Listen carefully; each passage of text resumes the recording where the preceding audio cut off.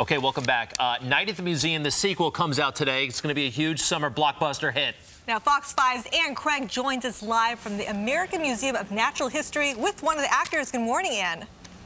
Hey, good morning, guys. Yes, Night at the Museum, Battle of the Smithsonian opens this weekend. And guess who stars in the movie alongside Ben Stiller and Hank Azaria? One of New York's own actresses, Mizuo Peck. You play Sacagawea in the film. You were in the first one, now back in the sequel. How much fun is this cast? This is amazing. They're the comic geniuses. I can't even believe that I get to be a part of it.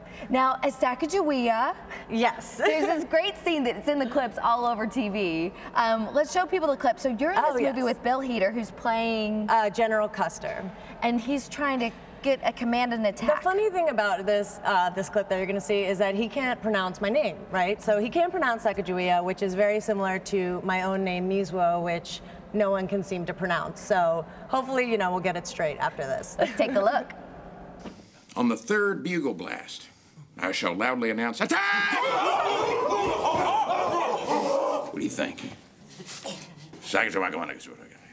That is not my name. Sacagawea. No. Second a box. No. Cinco de Mayo. I know you are a famous general. That's all right. That's all right. I'm a person just like you. But won't yelling attack alert the enemy that we are about to attack? 99. That scene cracks me up. It's like a I feel so lucky that that made it into the movie because it was a total improv, you know? So it's incredible. Now, Bill Hader is truly a comedic genius. Yes. Is the improv going on like throughout the whole movie? I mean, everybody in the movie is a genius, comic genius, and so they're always just like rapping and coming up with things. So I just like felt so honored to be a part of it all. I love Ben Stiller, and Amy Adams is the cutest thing. Were you like falling in love with the cast on the set? I wanted to be her like new best friend. She's incredible. Really? Oh, cool. Well, what I love, you grew up in Tribeca. Yeah. Born and raised in right New here York. in the city. Yep. Went to LaGuardia High School. Yep, the Fame School. Then do you attribute that to your success today?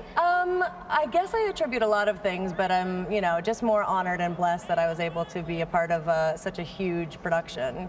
Massive production. Yeah. The movie is so adorable. I feel lucky enough that I got to see it. I'm so excited it's finally coming out today. I've been waiting for so long. Can I say, I think it's even better than the first one? I think it is, actually. I think it is. I think it's funnier. They got it right, you know, like they had a little bit of practice and now it's like, it's huge. It's huge. Well, what's so cool, you guys, is that after the first movie, visitors just influx here at the American Museum of Natural History. They even have sleepovers at the museum. Yes, they even have a sleepover tonight. A dream come true, yes. Now, I mean, that is actually the best part of the movie is that it's inspiring kids to go to the museums. I mean, I know that the Smithsonian is going to have a huge amount of people coming in, and I know that so many people are coming to the Natural History Museum because of it, so that's amazing. It's an educational movie. It's making history exciting, so it's bringing awesome. history to life for kids all over the place. Literally to life. Well, those sleepovers, the first one of the summer is going on tonight. There are many more in June if you'd like your kids to spend a night at the museum. Yeah. Maybe Mizuo will pop in. Maybe I'll come.